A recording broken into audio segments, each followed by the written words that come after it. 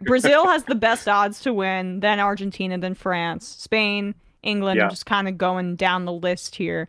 Um, of those top three, I mean, England's.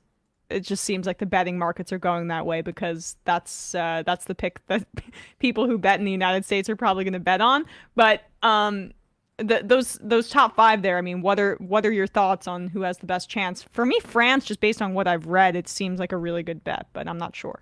I mean, the only problem with France is that they won the last one, Mm. and pe teams rarely repeat. It just almost never happens. I mean, I think the last team to repeat was Brazil, like in the 50s.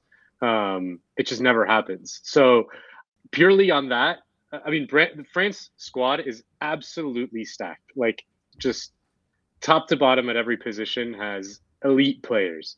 Um, but and then just tons of firepower. I mean, just Benzema and Mbappe alone, but they have like guys like Dembele coming off the bench, and it's just crazy. Um, but And they they they just have a won in 2018. favorable they have a good draw too, right? In their group. That's also Yeah, gonna help them out. But keep they going, do. sorry. But that would be my only thing is just are you going to bet against the guys who just won the previous one? And they almost it never happens. It never. It's just almost like they even most teams that win the next time around they usually like fall on their face. Um, but that would be my only caveat for France. Brazil has also like a very strong stacked squad. Like I'm not surprised that the betting markets have them number one, and because they also in qualifying like just absolutely walked through South American qualifying. I mean, and South American qualifying is very very difficult. It's very like everyone plays everyone. It's not like in Europe where you get assigned a group and you only play the people in your group, and it's not that difficult to get through European qualifying. South American qualifying is brutal. Everyone plays everyone, and you have to go play in Bolivia, in like a 3,000, like 3,000 meter high stadium somewhere in the mountains of La Paz, or it's just like really tough, or Chile, where it's like always really tough to play, and Brazil just absolutely dominated in a way like a team in South America hasn't dominated in a long time. So Brazil, you know, definitely would be one of my heavy favorites. Argentina is interesting because even though they don't have as much talent as France or Brazil, like nowhere near as much talent, they do have Messi kind of sneakily putting together one of his better seasons in years. That's It seems very amazing. clear that, yeah, I mean, he really struggled last year at PSG, like very, very below his usual level. He's recovered pretty like amazingly well this season, and it's pretty obvious to me that Messi sees this as his last chance and is just turning it on.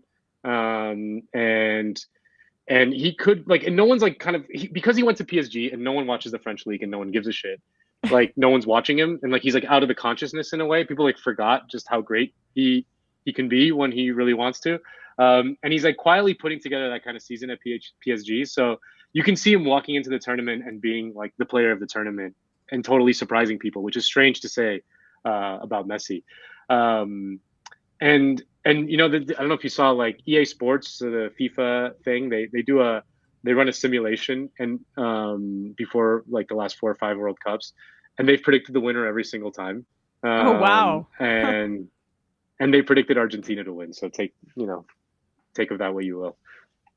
I mean that would be an incredible story, right? And just in terms of writing some of the storylines coming out of the World Cup, like having Messi maybe in the twilight Yeah, of his career take it home. It just what Argentina hasn't won since the 80s, right? since 1986 when Diego Armando Maradona won a World Cup basically by himself. Um, yeah, they made the final in '90 and they made the final in 2014, but they lost. They lost both of them pretty narrowly to Germany, actually, both times.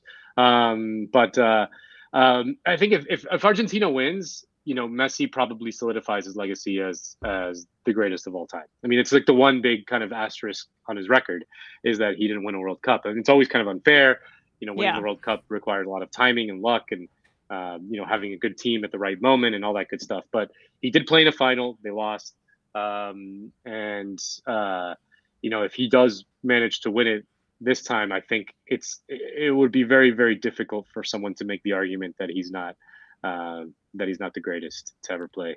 Right now, it's always like the trump card. It's like, the Stugatz argument. How many rings? How many rings? I hate that. Um, I hate that shit though, yeah. Nando. Like Well, it to it's this is yeah, like because everything. you're a smart sports commentator. Thank you. Well, that's literally you've crystallized everything that I hate about sports media in that one just like statement there, and that's Yeah. it's just it puts the hairs on the back of my neck up, standing up, just thinking about that. But like you mentioned Germany there, they have the sixth best odds by a lot of books. What's your take on their chances? Here's a rule of thumb: never bet against Brazil or Germany in a World Cup. If you look at the last 70 years of soccer since the 1950s, the amount of times there's been a World Cup final without either Brazil or Germany, I think it's like three or four tops. Wow. Brazil and Germany are always in the mix, always in the mix for a semifinal easily, if not to play in the final. The Germans, they always sneak up on people because they never are built around superstars. Like they have no megastars. They don't have anyone at the caliber of Messi or Neymar or Benzema, or they don't have anyone like that, and they almost never do. But they won it in 2014. They played in the semifinal in 2010. They played in the semifinal in 2006. They played in the final in 2002. They're just always in the mix. You can never really bet against them. So the Germans, you can just like any analysis.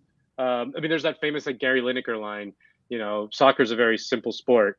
Gary Lineker is the England legend and who's now a commentator on BBC. So soccer is a very simple sport, or football is a very simple sport. 22 guys like chase a soccer ball, and then Germany wins. They're just historically such a powerhouse. England, on the other hand, who are stacked with talent, are having a ton of problems right now. They lost at home to Hungary 5-0 to Hungary at home, 5-0.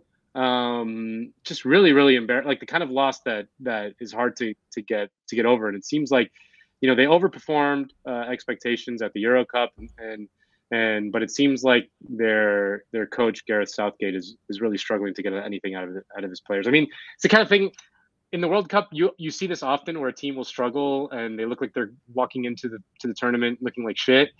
And then you just kind of get a couple lucky bounces and you get some momentum. And I know that makes me sound a little bit like Stugatz, but it is true. It's such a short tournament that in soccer, like one goal changes everything. So it's so much on the margins that Yes. one stupid thing or one action can just completely transform a game. And really, It's like hockey in that like, instance. Sorry to interrupt you, Yeah. but like I follow hockey No. much closer than I follow soccer. And like, when you describe England, for anybody who's watching who also follows hockey, they remind me of the Toronto Maple Leafs. Like England cares so much about soccer. They get riled up about it every single year. They invented it.